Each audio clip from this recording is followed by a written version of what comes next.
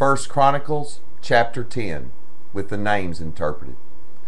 Now the wallowing fought against He shall be Prince of God, and the men of He shall be Prince of God fled from before them, and fell slain on Mount Boiling Spring, rolling, pouring out.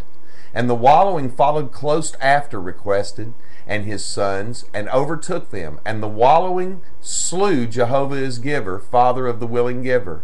And my King is salvation, King of opulence, the sons of Requested. And the battle raged about Requested, and the archers found and wounded him. Then Requested said to his armor-bearer, Draw your sword, and thrust me through with it, lest these uncircumcised come and abuse and make sport of me. But his armor-bearer would not, for he was terrified.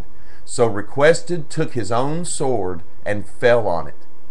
When his armor-bearer saw that Requested was dead, he also fell on his sword and died. So Requested died, he and his 3 sons, and all his house died together. And when all the men of He shall be Prince of God, who were in the valley, saw that the army had fled, and that Requested and his sons were dead, they forsook their cities and fled, and the wallowing came and dwelt in them. The next day, when the wallowing came to strip the slain, they found Requested and his sons fallen on Mount Boiling Spring, rolling, pouring out. They stripped Requested and took his head and his armor, and sent them around about in wallowing to carry the news to their idols and to the people. And they put Requested's armor in the house of their gods, and fastened his head in the temple of the fish god.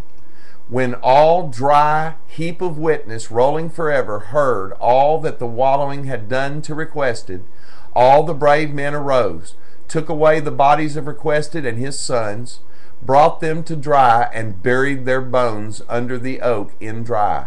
Then they fasted 7 days. So Requested died for his trespass against the Lord, in sparing people of lapping or licking up, for his unfaithfulness in not keeping God's word, and also for consulting a medium with a spirit of the dead to inquire pleadingly of it, and inquired not so of the Lord in earnest penitence.